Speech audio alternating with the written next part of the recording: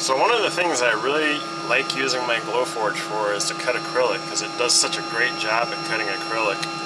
Anyways, the thing I really don't like about cutting acrylic on my Glowforge or engraving it is the way it smells. So even if you leave the lid closed for, say, 20-30 minutes, that smell just kind of just wafts out of the machine when you open the lid. But I figured out a way to eliminate the smell to an almost imperceptible level. And what I have here is a piece of sacrificial wood. This is a piece of draft board that I just threw in the machine. And I leave it up here, and every time I do an acrylic cut, the last step of my cutting process is to engrave a little square. This is about a 3/4 inch square out of the draft board, and I try and move the square as I'm going along, but you can see every now and then I miss.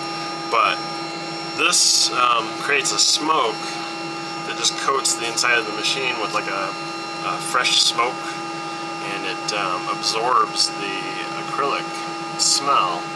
And I'm going to show you how I do that, and let's get started with that. So I just loaded a fresh piece of acrylic in here. It has the protective coating on it, and I left the piece of draft board scrap in the upper corner where it was at. And then I came over to the screen here, and I'm going to bump this little guy over, the little square that I'm going to engrave, so that it will engrave in a new section.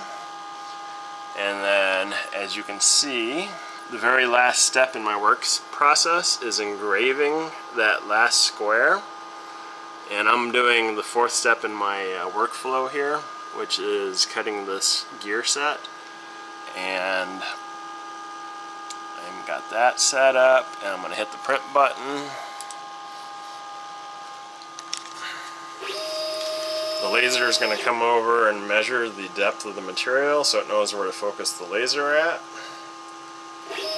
And then I'm going to go ahead and stop the video here, and then I'm going to restart it so that we can time lapse the next section, so you don't have to sit there and watch it cut the gear in the normal speed.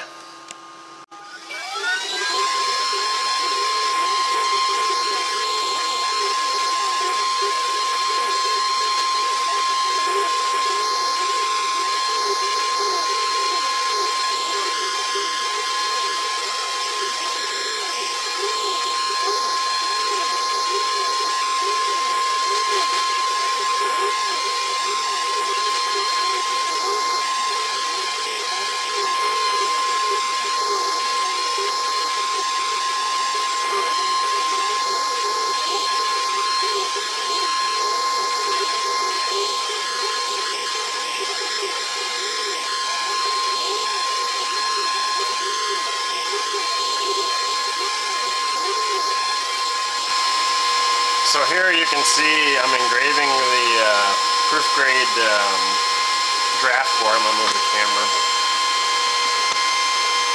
And as it's being engraved, it's producing a lot of smoke that kind of coats the inside of the laser and the acrylic that was just cut.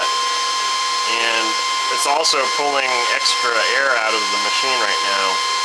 And this virtually eliminates all of the burnt acrylic smell when you go to open the machine and when you're handling the already cut acrylic, because a lot of that vapor from the acrylic when it's cut with the laser ends up on that sheet of protective material, and it kind of smells for days. But using this method, I've virtually eliminated all the smells from it, and I'm rather happy that I use this method. And I hope this helps somebody that is trying to cut acrylic in their Glowforge. And if you like the video, give it a thumbs up. And if you haven't subscribed yet, please subscribe. I have more videos coming, and I'll catch you guys on the next video.